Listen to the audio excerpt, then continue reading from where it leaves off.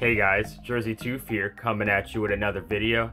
Today, I have the set that got me to rank 9 this season in Season 4.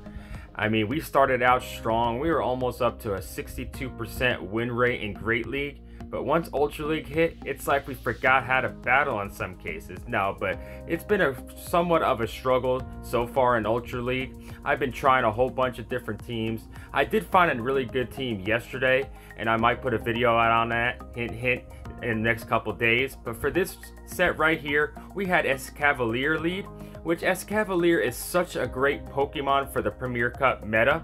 You just definitely got to watch out for them fire types because it just completely melts to a Charizard. So that's why we have our boy Swampert in the back to counter all the counters for Escavalier.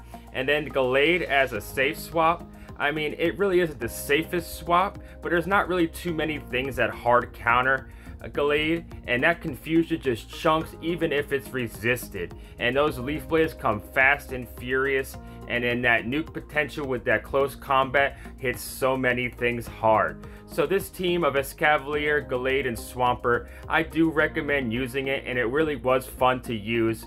But it just seems like it's so RPS sometimes in Ultra League Premier Cup that, you know, you got to switch it up some. It is so hard to get a 5-0, that is for sure, because there's so many different Pokemon that are utilized in this cup. But I hope you guys enjoy. I know rank 9, my starting ELO wasn't as high as I would hoped after starting that strong. But we got there, and it's still a marathon, not a sprint. And we're going to try to grind our way to rank 10. So if you guys are new here and you love PvP content, just hit that subscribe button, hit that bell, and get notified every single time I upload my videos. The support has been tremendous, and I cannot thank you guys enough. So let's just get into these battles now. Can Escavalier counter the meta? We will find out. Alright guys, see you guys next time. Thank you so much. Alright guys, let's get into these battles now. As you can see, I'm using Escavalier, Swampert, and GALLADE safe swap. First up, we got MSK1177. What you got for me? We got Escavalier into a Clefable lead, and a best buddy at that. So this is a pretty good lead for us. So it looks like they're staying in here, and we're just going to fire off a drill run right here and see what they're going to do. They're going to let it go through, and then they're going to swap into their Alolan Muck. And I really didn't know what to do exactly at that moment, but I should have been a lot quicker on the swap to Swampert. But we're not going to shield the Dark Pulse, and we're going to overfarm a little bit and fire our Hydro Cannon. This is going to be a neutral damage and a lot at that, and it gets it down into the red. And at this point, we have to shield because we were so slow on the swap. I got to really work on getting better at swapping quicker in the Ultra League, because in Great League, I really don't have to think as much about our swaps because we know our Great League matchups like the back of our hand. But we take that matchup, and they did a great little swap there. They brought in their Clefable and then brought in their Lapras right away.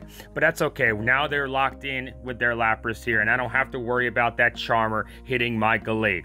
So we bring our GALLADE on this Lapras, and it looks like they're gonna probably try to double shield through this, and they're farming up a lot of energy here. They might have Ice Beam and Surf, but I'm guessing they probably have Skull Bash, so I'm guessing they try to go to a double Surf. So I am actually not going to shield the first Surf here, and unfortunately they're going to be able to Ice Shard us down, but that's okay because I'm going to be able to come in here with Escavalier and farm down this Lapras. So we're actually going to bring in our Swampert here because I wanted them to use their energy. That was my thinking right there. And now I can come in here and farm down, but they brought in their Clefable right away. But we have all this loaded energy on our boy Escavalier. Takes out the Clefable, and we're able to counter down the Lapras. And even with a shield, we take the victory. So that first match went pretty well. Once again, it could have been a lot better if I'm just a little quicker on the swaps. We got Star Shop is up next.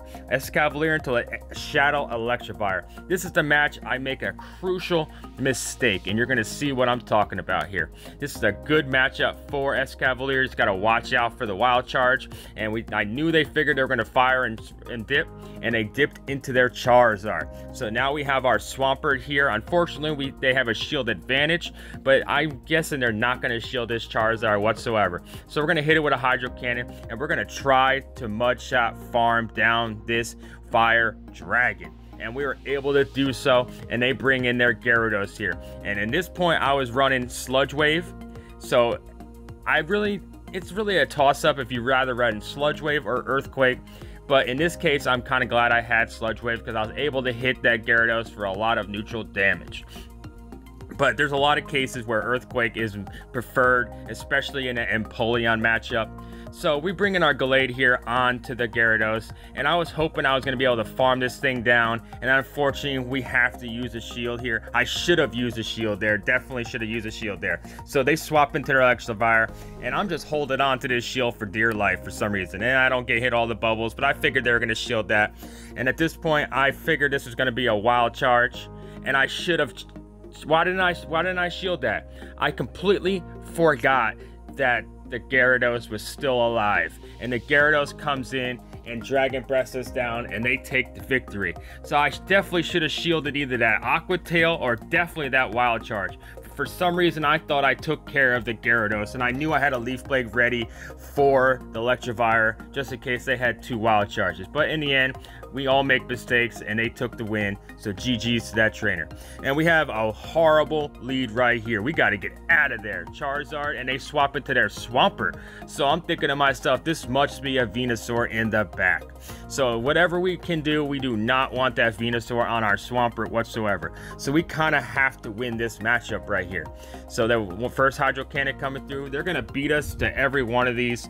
So I'm going to let the Hydro Cannon go through. Let's see if they want to double shield their Swampert here. And my thinking was, if I had a shield, I'd still be able to win in the end game. And unfortunately, they were going to be able to mud shot us down, but thankfully they use their energy right there and they take out our GALLADE. They win switch advantage, retain switch advantage, but we have a shield. So at this point, I want to counter down this Swampert. So I'm going to let their Hydro Cannon come through, and I'm going to completely farm this Swampert down.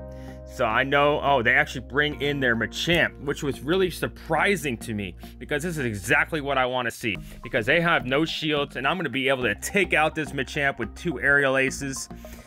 And then you already know what's in the back for this Charizard. They could fire spin us down. That is totally fine. And I have our boy Swampert in the back. And they saw the writing on the wall. And they back out. And we take the victory. After making those mistakes in the last game, it was nice to bounce back with a dub. Especially losing the lead that hard. Even though our mistakes were definitely made by our opponent. So in this matchup, Dragonite, I really have no Dragonite counter. I mean, those Dragon Breaths are definitely resisted by the Steel typing of Escavalier, so I like to stay in this matchup because Aerial Aces are neutral, and as you can see, I already got this thing down in the yellow. So we're not going to shield anything unless they start shielding. So first Dragon Claw coming through. Takes us down in the yellow, and I knew this Dragon Claw was not going to take us out, so we actually let that one go through. Let's see if they want to actually use a shield here to win the lead.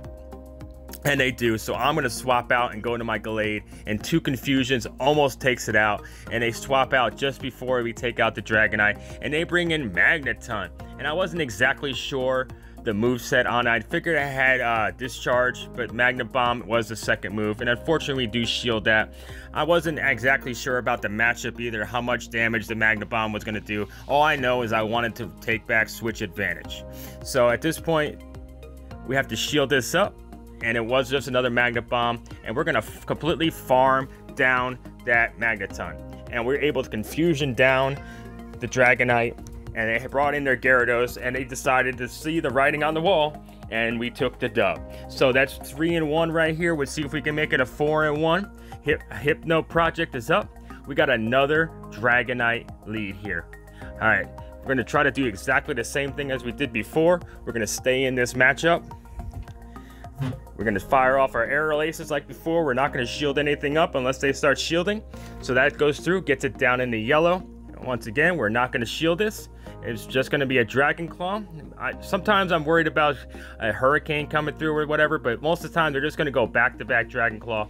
But in this case, I decided to swap out into my GALLADE right away, and they stayed in, and we got a whole bunch of energy here. So then they bring in Empoleon, and what I should have really done was go straight for the close combat. Most of the time, Empoleons will not shield the first one, and once again, they did not shield it. But we had back-to-back leaf blades, and we got a shield right there. And I was thinking to myself, should I shield this up? But I knew that the next couple of waterfalls would have been able to take us out, and they probably were going to double shield. So instead, I'm going to take the shield advantage, and the game, I had the drill run. So that right there, it just hurt a lot. And then they had a Venusaur in the back. So once again, for me, the writing was on the wall, and I definitely should have just backed out right here. But I was going to try to give it my best. I had 2 shields, and you know, the sludge wave connected, but once again, these vine whips are just chunking away at the Swampert. Grass types are no match for Swampert. I mean, it just takes Swampert down so quick. So, you know, we're gonna shield it up just to try to make it interesting. But the Venusaur vine whips us down, and they take the win. So we ended this at 3-2, which it should have been a 4-1 for sure.